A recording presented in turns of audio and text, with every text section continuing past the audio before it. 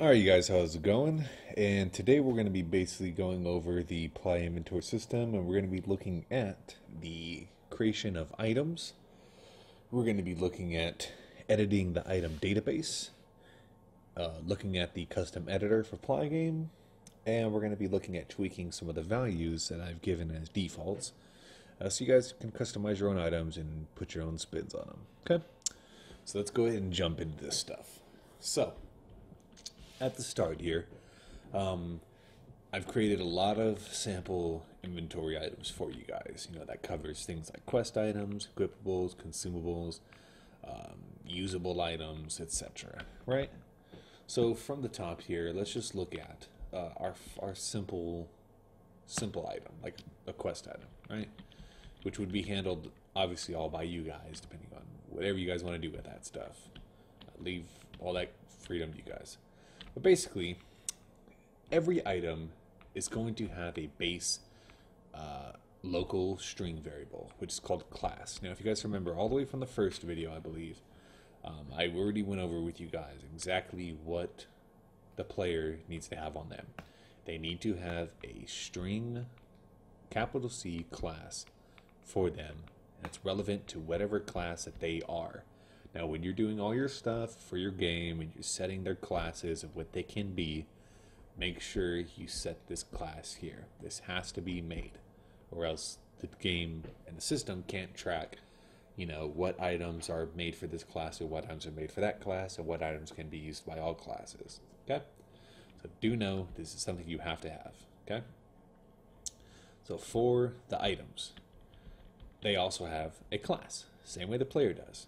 But depending on whatever item that you're using, right, it's going to be either be bound to barbarians, bound to assassins, bound to spinning meat men, you know, whatever is pertinent to your game is you're going to be put inside of this field, and it has to be the same across the board, right? If one dude is named barbarian, you know, and his class is capital B, then every item has to have a capital B, as long as your players is capital B. Is that all right? So do note that it is case sensitive. So when you're working off of all this stuff, obviously certain items are going to be usable by everybody, and that's when we give it a tag right here, this class string, not a bool, class string of universal. Now it does have to be universal. If you go into the script for the actual item, the plyInventory item, you can change this if you don't like the name universal. Universal is just the simple way to get it across, so that way you guys know that this can be used by all people, all classes, of all ranges. So it can be changed if you want it. I really don't see an issue with the naming convention, but you know, if you guys need it, it's there. Just look into the plyInventory script. But yeah, so in the actual script, it's a simple script. You know, it looks a little lengthy, but it's actually not too crazy. So, like I told you guys from the start, I tried to expose every single event that I fired my scripts to you guys, so that way you guys can do your own logic, right? So if you equip an item, it's going to look for this event, and this event does have to be in your blocks. There does have to be that there. It's going to look for this event when you unequip. It's going to look for this event when you use, consume, quest items, when you buy an item, when you sell an item, when you know, hover over an item for a tooltip, you know, all this stuff. It's going to look for all these things. So in the blocks, before we get into the actual item goodies here, let's just look at the blocks, okay? So in the blocks, when we equip an item, we want equip information, and this is going to be more pertinent in the actual equipable items, but just know that this is here, and we're going to be going more in depth with all this stuff. So this is where the equip data is going to be held. Same thing for unequip. Same thing for usable, consumables, and quests. Now, usables and quests aren't tied to anything across the board for me. Now, usable and quest can be something totally different for you. So if you use this item and it's a quest item, you're going to want to put all your quest stuff for this item inside of this use quest item event, right? So you can actually give your player some quest, you know, which you can do in the dialogue quest. I think think there's a give quest or set quest status. That might be it. I don't know. But yeah, you can do all that stuff there. Tools tip restriction. You don't ever want to change this. This item is always static. Don't ever change it. But basically what it does, it'll set a temporary class variable to the tooltip variable that's in the canvas, right? So it'll look for that tooltip class.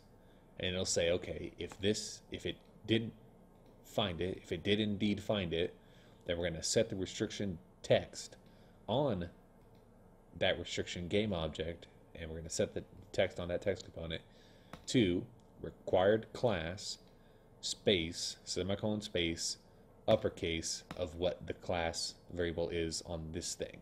Now, what the script says is, if this class, this plyInventory item, it says when we're hovering over this item, and if its class is equal to universal, how it's spelt here, don't show the restriction tooltip, because it doesn't make sense to, right? It wouldn't make sense to show restriction in red letters universal. Just doesn't make sense. So this is all handled by the script and by the event here. So you never need to change any of this stuff here. Okay, so take some comfort in that. You never have to do it.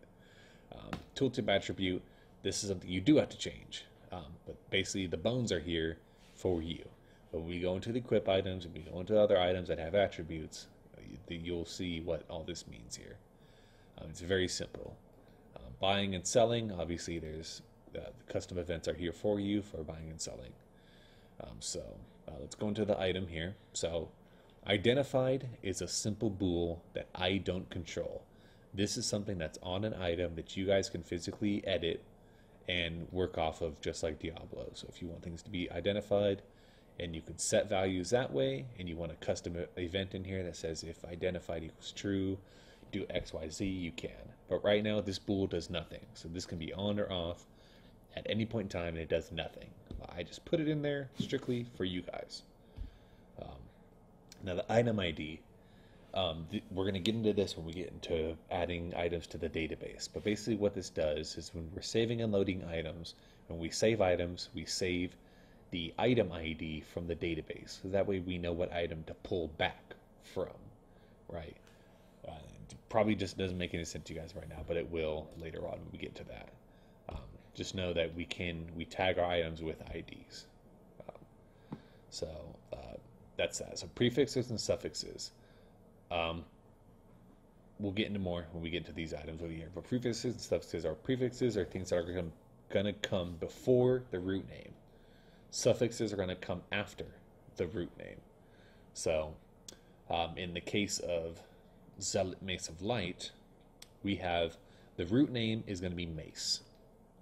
Prefix is going to be Zealot. Suffix is going to be of Light. And these can be arrays.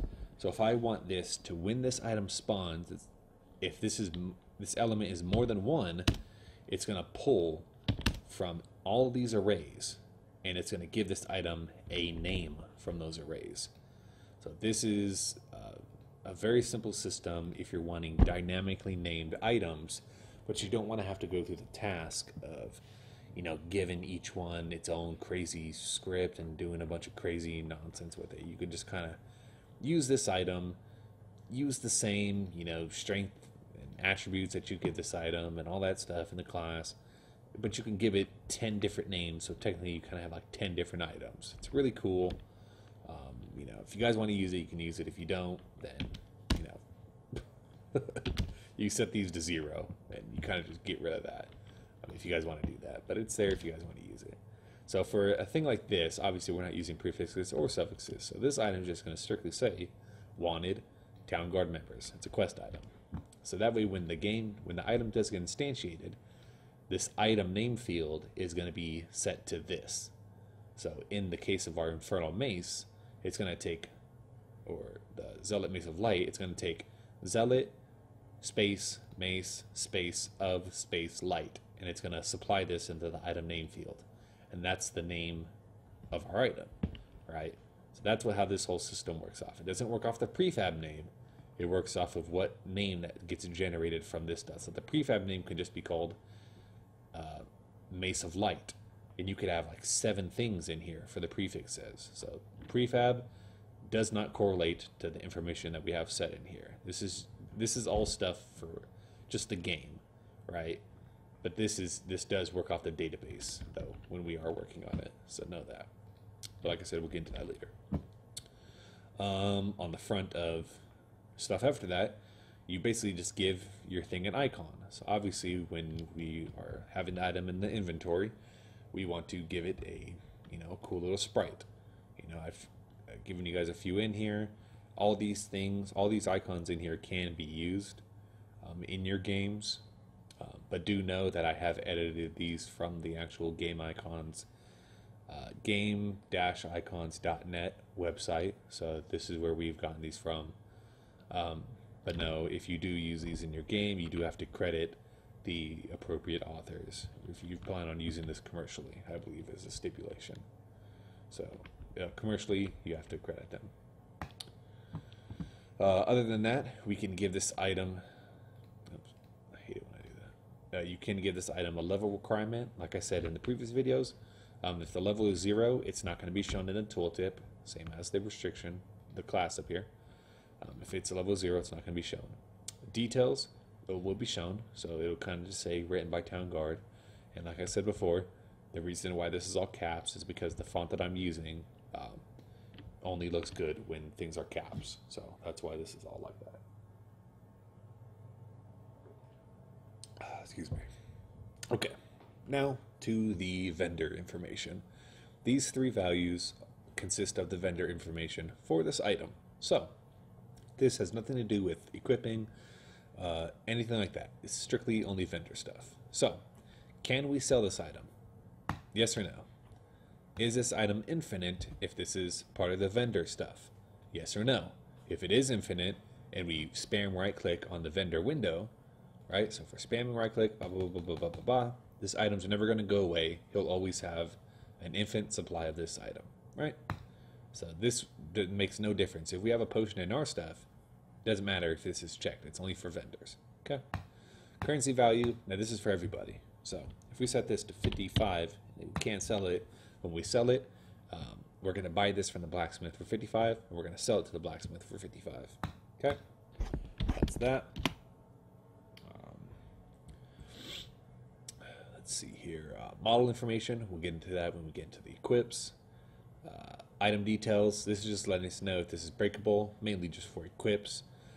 All this stuff doesn't get set by me because you guys could handle that your own way. But do know that these items are exposed, obviously, since they're public. So if you do decide to use this, and let's say you want your item to start at 15 out of 15 durability, then the more you use your item, all you got to do is just, sorry, I'm having hiccups. All you got to do is just talk to this item that you have equipped in the slot. It has a reference to this actual item here. So you would just reference the durability and you can minus or add from it. And if the durability is 0, you can unequip it from yourself and, do all that, all the logic on that front. So yeah, that's all that. The weapon details. If this is a weapon, you have to let us know it's a weapon, and you have to, give it a damage, right? Damage does nothing. Same thing as durability. It's something that you could reference for yourself if you plan on doing something with this weapon's damage. So it's just there for you to reference. Same thing with armor. For your armor pieces, does nothing in the system, but it's there for you to reference if you want to use it. If this does have attributes, which obviously my quest item doesn't, then we need to check this box, and you'll see how we set up attributes when we do our equip items. Last thing we do is we just give it a weight. So this scroll is going to be a 1 pound, pretty heavy scroll. We give it a type slot, so this thing can be only equipped in slots that have also slot none. And if you guys recall, all of our back slots are set to type of slot none and type of item none. Okay, so that's how we differentiate where items can be in correlation to the slots. And we just give it a type, so this is a type of item request. We give it a rarity, and this is where we set up our rarities. If you want to change this, go into the script, simply change it, right click on the variable, click refactor, it'll change the scripts all throughout all of my scripts that are for this whole system. Okay, so that's all there. So then the drop position is basically when we drag it from our inventory here, and we drag it into the void of that, of the negative field. If it's not an inventory bool, then it's basically just going to set this from our player's position, and it is from our player. It's going to set it one forward and one up. So that way we could always give it, you know, a decent spread, if you will. You know, that way when you drag it into the scene, it's not going to fly some random plates. It's always going to be placed one forward and one up from the player. Same thing with the rotation. You can set this to any rotation, and it'll turn it into a quaternion for you guys. So it's there if you guys want it to be at some crazy random rotation when you drop it in the world. Other than that, your item does have to have mesh information, whether it be a child of the item, and you just have the basic collider and rigid body on top, which is how it should be set up, and then your just model information is a child, or if it's all on top, like in this item. But do know that whenever you are, if you're doing a childed model like this, make sure there's no collision on the childed model. There has to be no collision. Collision is always handled on the top layer where this script is located, because these will get, the rigid body and the box collider are going to get removed when the item's added to the bag, and they're going to get added back when it gets dropped back into the world and it's no longer part of the player. Okay, so do know that that's a big part of this. You're going to run into major issues if you leave any box colliders on the mesh, because it's gonna mess up the whole layer raycasting system. So other than that, I think that's pretty much it on that front. Yeah, pretty much it. Let's go ahead and check out some of our weapons here. So let's see. Okay, so for our class, this weapon here is restricted to the class of Barbarian. So since it's not universal, this will show in our tooltip. We're also now tying in attributes of strength and vitality, and these are integers. Okay, so now we know that this is going to use attributes. So we can sell this. It's going to sell for this amount of value. It is shown on our player, right? And this is relative to the transforms. And I have a nice little tool for you guys, so you don't have to do this this parent doc, you know, rotation and position offset stuff manually. It'll all be done by this nice little wizard I wrote for you guys. It is breakable. It is a weapon. It's not an armor. It does have attributes, as we've defined up here. So these are our attributes. So we do know that we need to look for those. It does have a weight. It's a weapon. It's equipable. It's rare. It's dropped at a 1/1. Okay, good to go. Now, apply blocks. When we equip this item, it's going to fire this event called equip item, which we have right here. It's going to say if the strength is greater than 0 in this variable, and now this is just a failsafe, mind you. If strength is greater than 0, then change the max value strength of our player to the strength of this variable. And then we're also going to change the consumable strength of our player to the strength of this attribute. So that way, it's always, our player's attribute is always going to be reflective of what we currently have equipped or what they've done to themselves, mind you, okay? So that way, when we're equipping this item, if they have 15 strength, it's going to set that max strength to 15 plus 23, and then we're going to set whatever our consumable is, which should be, if it's currently 15, it'll be 15 plus 23 as well, right? So that's how we keep those both in check.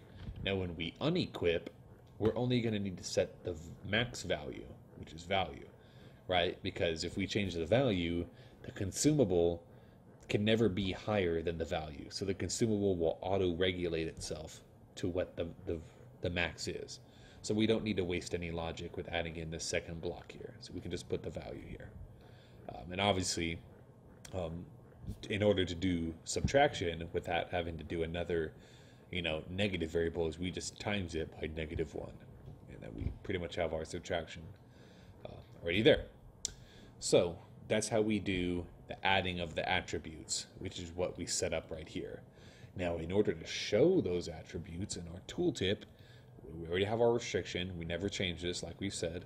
In the tooltip, we simply need to know how many tooltips we have, right? So from the top, we get the instance of our tooltip in our canvas, which is tooltip menu, apply tooltip. So we get that instance, and we set that instance to nothing, right?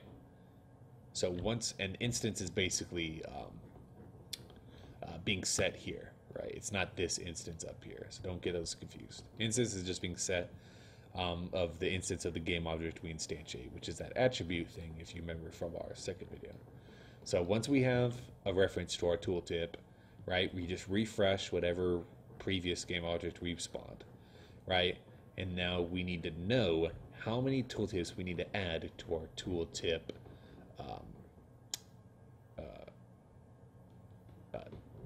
tooltip, I guess. Is that redundant? Anyway, so yeah, basically we just need to know how many times we need to do this. And obviously we do know, because if we're looking at our mace here, we have 2 tooltips. So that way we need to know this value needs to be 2. We need to do this 2 times, right? And if you guys know loops, we usually index from 0 up. So this is it's gonna start at 0, give us our first tooltip, right? Which is this logic here. And then it's gonna count to 1. And it's gonna give us our second tooltip. And since it's 2 is technically the max value, it's never gonna go past that. So it automatically stops. So a good way to think of this, unless you're not using the 1 less rule, the good way to think of this is just, if you simply count how many tooltips you're using, you set that value here, right? So we know we're using 2 tooltips, we set this 2, and then we basically just come in here, create the instance of our attribute. We never change this, right? This stays the same. So I saved you guys all the trouble. We never change this line, this if, this top if. We only change this integer. Don't change this, don't change this, don't change this. And we just copy and paste these for however many tooltips that we have, right? And we just then set these names to the tooltip. So from the top we have strength. So the top one is strength, right? And this is how it's displayed. So it's going to be displayed in the tooltip as a plus symbol, plus the count, right, of this thing, plus the actual words, space, strength, right? So this is how it's going to be displayed. So if this was strength, vitality, dexterity, or strength, dexterity, vitality, energy, then we would do strength. This would be dexterity. This would be vitality. And this would be energy, right? So, and then obviously this would be a count of 4, right, instead of 2. So it's a very simple system. If you guys get confused, just let me know. I mean, it's all straightforward. But yeah, that's how you do the whole tooltip system. And then the buy and sell, you can queue any audio or queue any stuff that you guys would like to do here. So the events are exposed there for you guys. And obviously, if you guys are getting any lagging in your game, disable these debugs when you create items. Especially for because all my items, I have these debugs here just for me, and I forgot to disable the damn things. So if you guys are ever getting any lag issues, it's probably coming from these debugs here, because they're going to be fired. Obviously, if you could see here from my things, this one's getting fired. Every time we picked up an item. So this is for our player. In our bag, it's looking for that pickup event right here. Pickup, and you see I have debugs in all these too. So that's probably what would be causing any slight those millisecond hiccups that you guys would be getting. But back on topic here. So we already went over the whole gist here. We're going to go over the model is shown in the custom editor right now. But yeah, it's all, this whole system is pretty much straightforward. So let's go over just one piece of armor, just so you guys know how to set that up. So it's not, this thing is not shown because I just don't have any helmets. So we're just not showing this stuff. It is breakable. It is armor. So it's going to show defense, right? We have all of our information here. So for the equip here, this also has strength, vitality, and energy.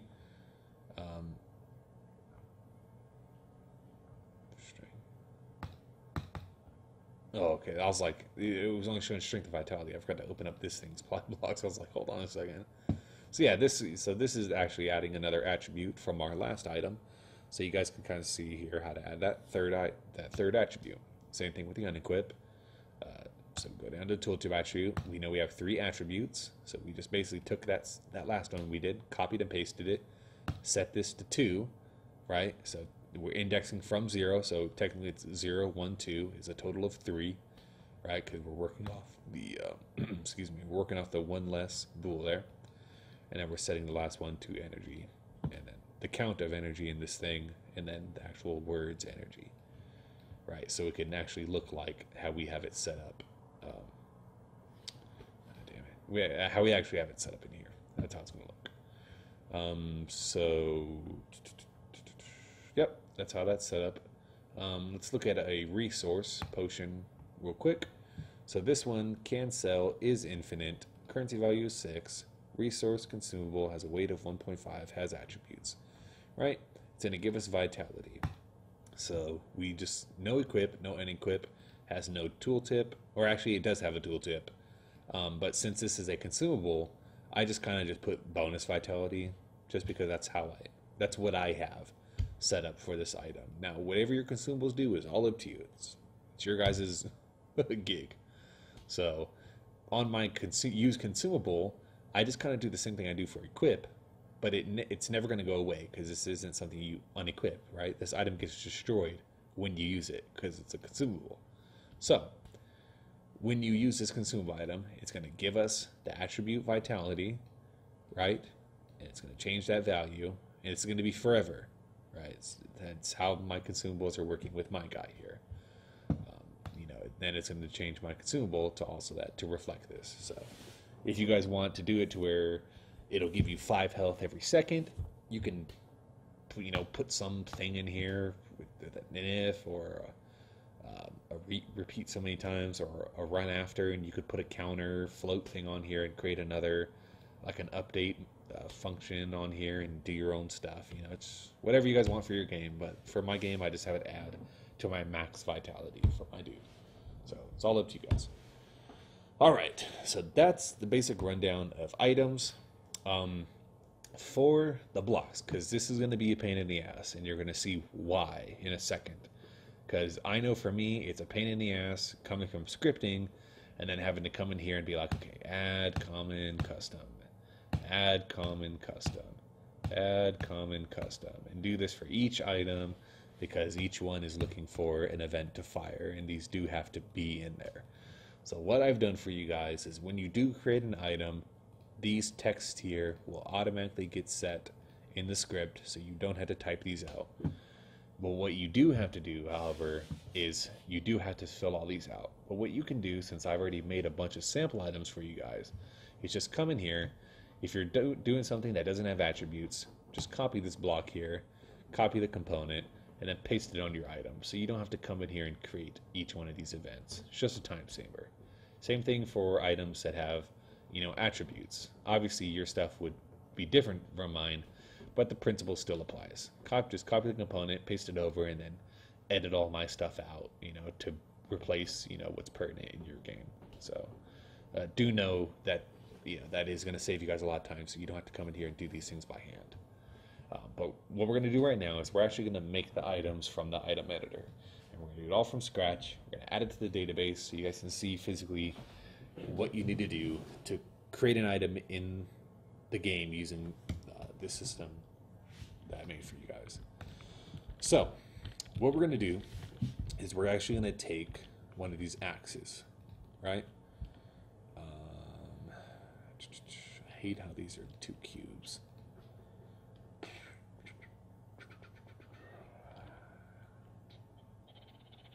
yeah, let's actually do this here. Let's create an empty game object. And this is using my toolbar that I made for you guys here. Basically what it does when you create an empty game object, it'll pop up a little window so you could rename that object that you have selected. We'll just rename it X. And my spelling is terrible right now. But I'll rename this. Copy that. We'll just copy all these. That. We'll paste all that stuff outside everything here, put those inside there. Right? So now we have kind of just like a fresh quote unquote axe here. Actually, we don't actually have that because these rotations are pretty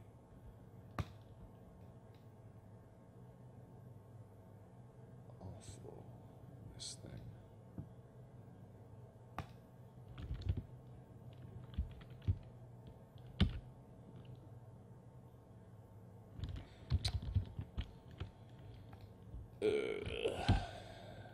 Sorry. You guys are probably cringing right now. I'm trying to basically, give you guys a simple solution here without having to, let me just do the simple way here. Reset these. My rotation was off on that empty game object, so it would have been off on the actual item for you guys. Okay, so rotations should all be good here, right? Yeah, they're good. Okay. Okay, so what we're gonna do here is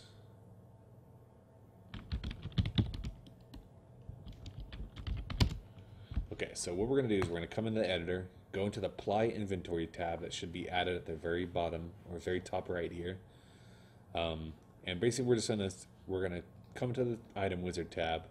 We're going to look at some of these tips, and we're going to basically follow the wizard from step 1 to 2 all the way down to step 3, right? So how does this work? Well, basically follow the steps. So we need a base object to work off of, right? Well, we have our base object. If this was the thing that had all of our art on it, we'd be solid, right?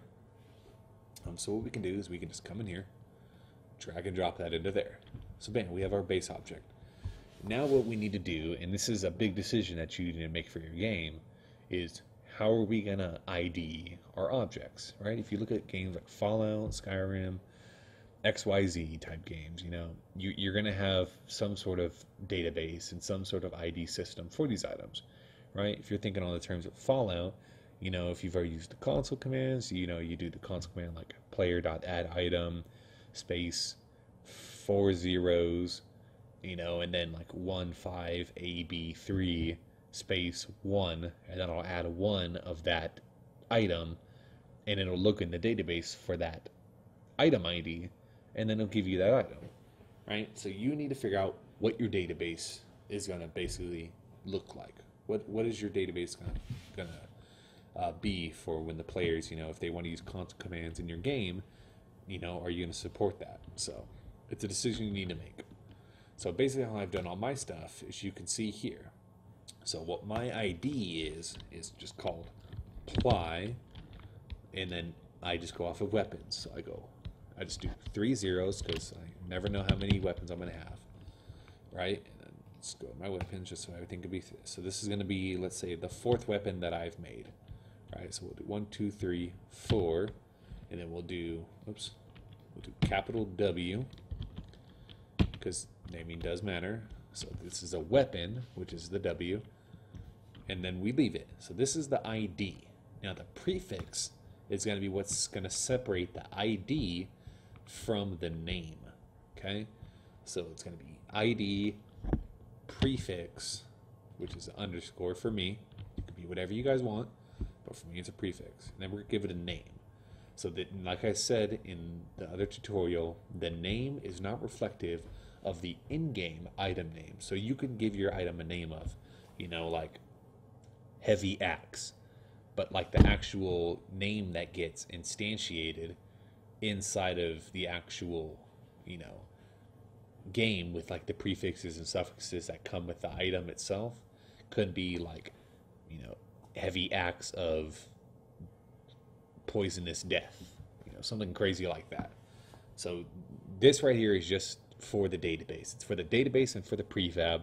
So that way when we know we're instantiating game objects, we're looking to the database and we're going to get that prefab depending on the ID, the prefix, and the name. Okay? It's pretty straightforward. If you have any questions, let me know. So this name is just going to be something super generic, right? So it's going to be called Axe, I guess. So it's going to be called Axe, right? So we complete step 1. Now what does step 1 do? Let's see. Complete step 1.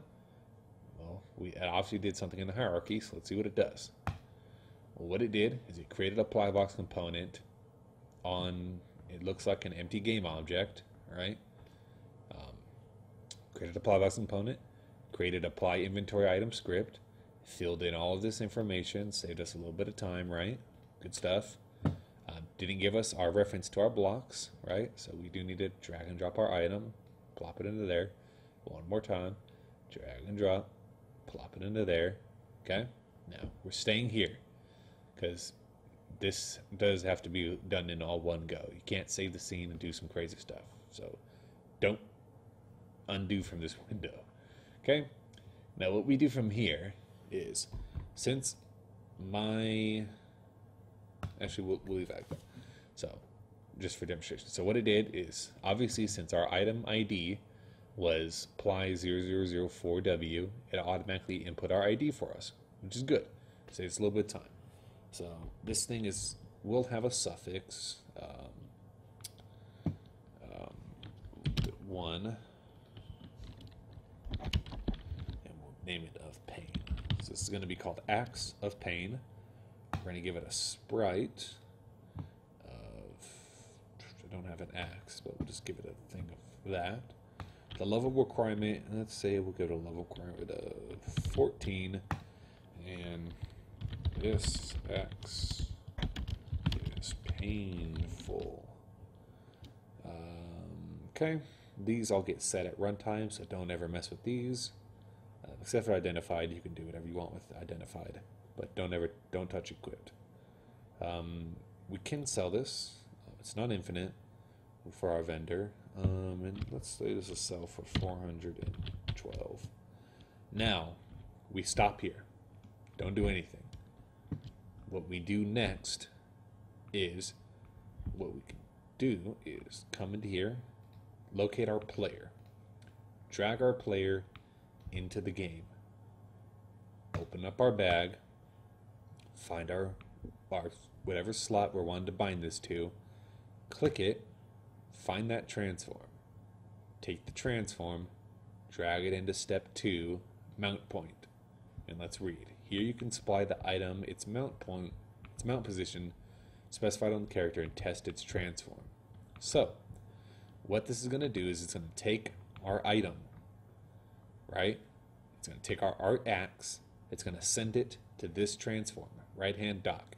It's going to parent it, and it's going to zero out its rotation, so that way we can test it and see, okay, what is the actual information that needs to be here for this item, right? So it's a nice little test. So what we're going to do is we're going to click bind to mount. So you'll see that the base thing that holds all the script and the collision is still here, but this was all parented and centered to it, right? So let's come to the scene, center on this, and it was centered to our hand and our dock. So from here, what we can do is we can actually start rotating it. So we know that this needs to look right, and it needs to look something like this, right? This is how it should be if we're in T-pose, which is what we're going off of. This item needs to look something along the lines of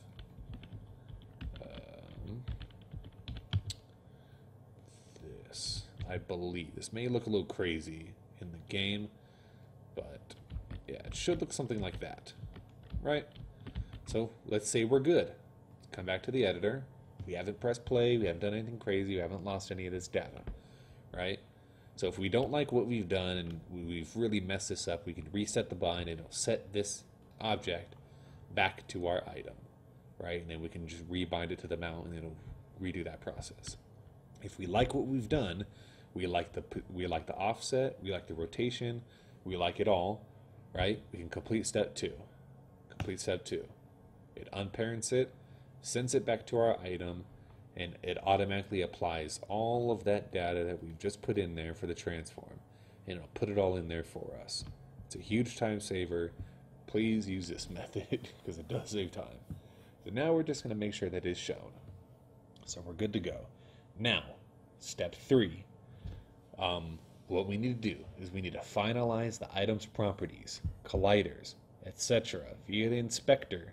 So that means the ply blocks, setting up all the ply blocks, setting up all this information, making sure the collider is all good to go, and then, going from there. So what do we need to do?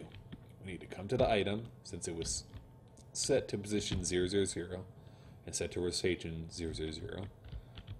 We need to come into the collider, because this is what the collider that gets generated. I think it's 1 by 1 by 1. Yeah. So we obviously need to fix this. So let's come up, do a little manual labor here. Set the size. Let's just do something super rough for now. It probably sounded a little awkward. Let's just change this. Right. That's pretty good. Let's go into the manual mode and just set this down a little bit. Okay, good enough. Right, so the collision is all set up for our guy. Rigid body, I think we could just set this like that. I don't think it matters. So yeah, that's all good. So now what we need to do is we need to come, we can delete this, don't need that anymore. We need to come into our, one of our items that we've already made, right? Either prefab or what have you.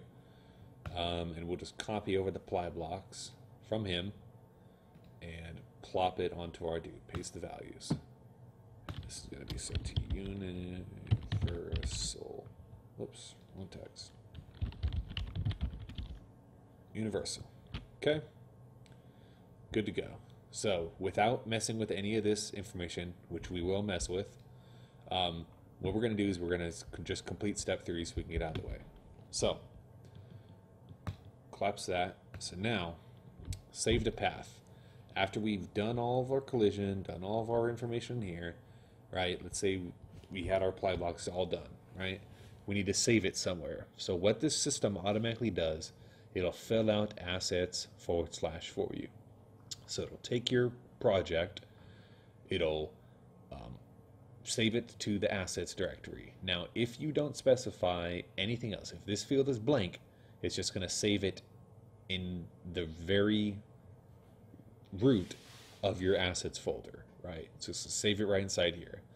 But if you want a folder that you want to keep this into, you can specify that, and what you need to do, because this does have to be placed in a resources folder, and the capitalization does matter. So what I mean by that is you'll see in my items, I like to categorize all my stuff. You can have this in one folder or 50 folders, right? But if you want it to be neat, you kind of just want to do it the way that I'm doing it here. So my stuff is put into plyInventory, or it's put into like this. It's put into inventory system. God, I'm terrible at spelling right now. / which is signifying that we're going into a subfolder. Prefabs / plyInventory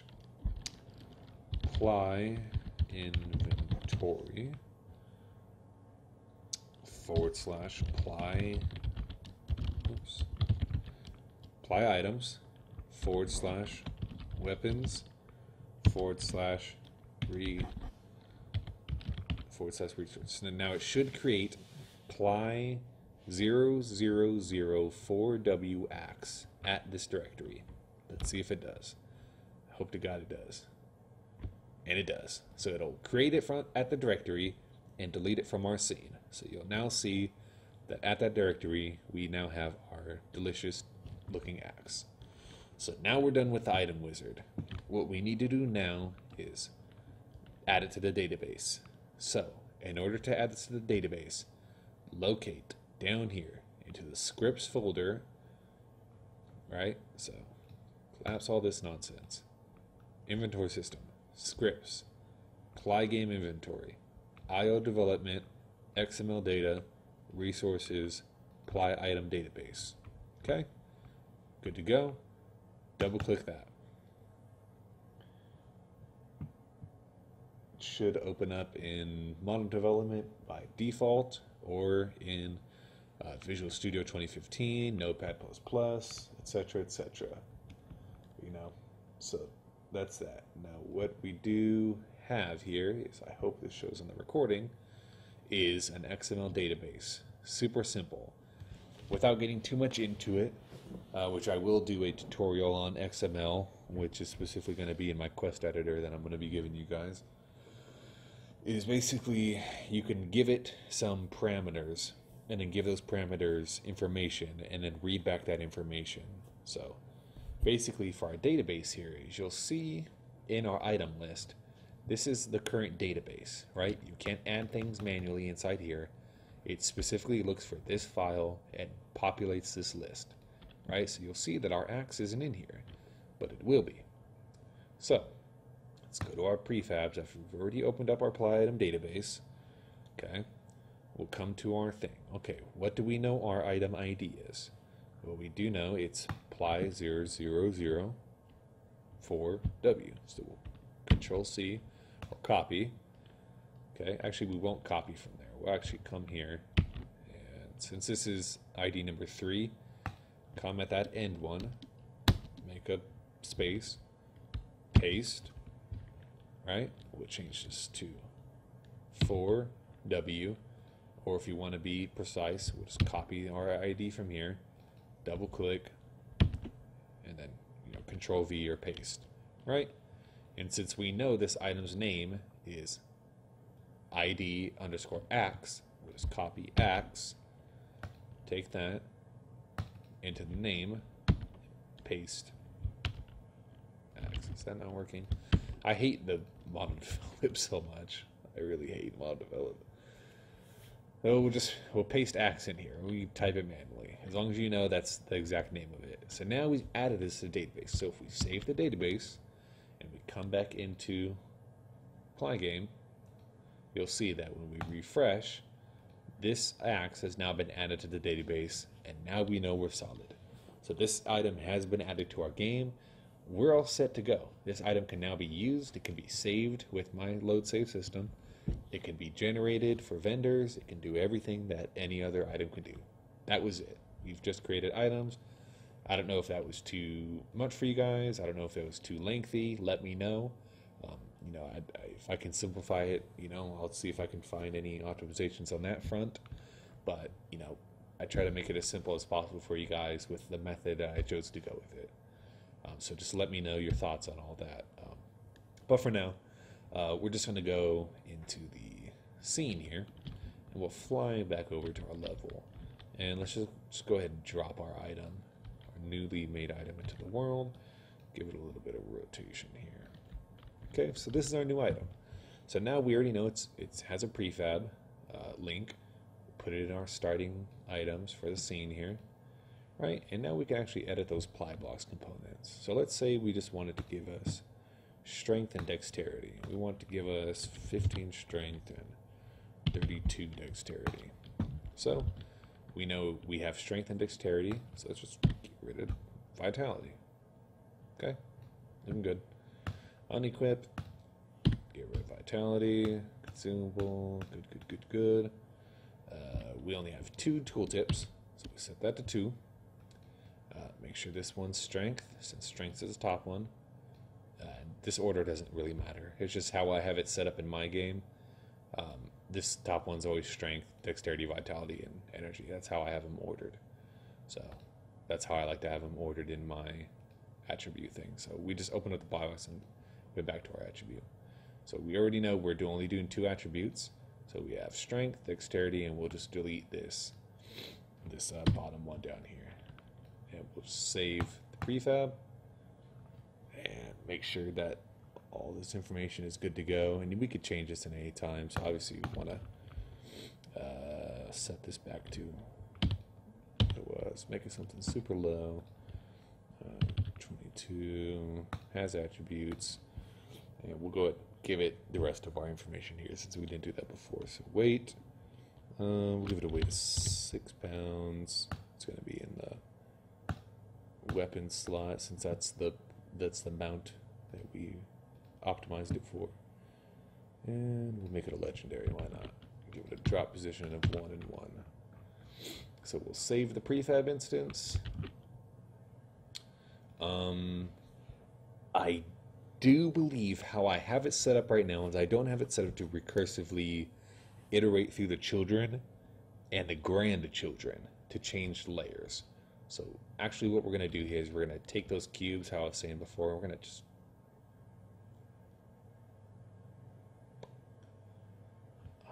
actually I don't, is this going to work? Yeah, it'll work. What am I thinking? Yeah, it's going to work. Because basically how I have it set up right now is I don't have it set to recursively kind of go through there. I put that code in there for you guys, so if you want to do it, just uncomment that code out. But basically the code that I have set up for this is just, it's going to go one child down. It's not going to go to grandchildren or children of those children and things like that. So it's only going to go to the children of the root item itself. So do know that. So that's just how I have it set up, just because this is what I do at that time. So if you want to do it the other way, just look up how to recursively iterate through children and grandchildren. It's pretty simple. So let's actually save that prefab instance. So that way all that's set. Let me just, time, damn, we're about 52 minutes. Okay, yeah, because this should be the last like major tutorial. Let me check here. If you guys want to look and see everything I got planned here, this is pretty much all the tutorial stuff. This is basically, whoops, just save that to bugs. This is basically just the only bug that I've really run into is just if you spam drag and drop whatever that key is, and you kind of just you accidentally drag onto another slot, it'll just give you a little it's like a warning or an error, I can't remember. But it's totally harmless, doesn't do it, doesn't break your game at all. These are the features that I have planned for you guys here. And then these are the blocks that the other blocks I have to make. Oh yeah, that's right, I have to make a video about the custom blocks. I'll probably do that in the next video. But yeah, these are the other ones that I have planned to make for you guys.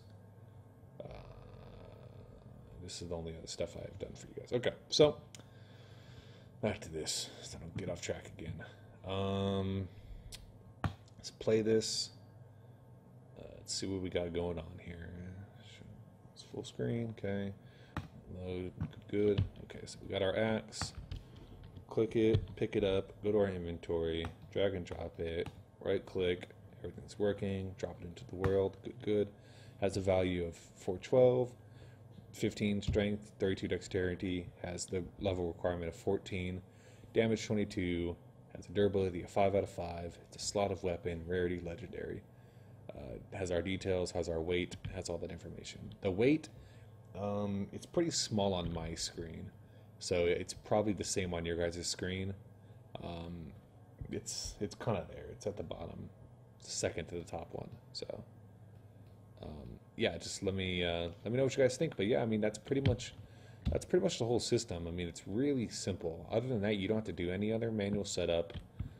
It's just whatever else you guys want to customize for everything. So yeah, so like I said, this is what we're going to be going over in the next video.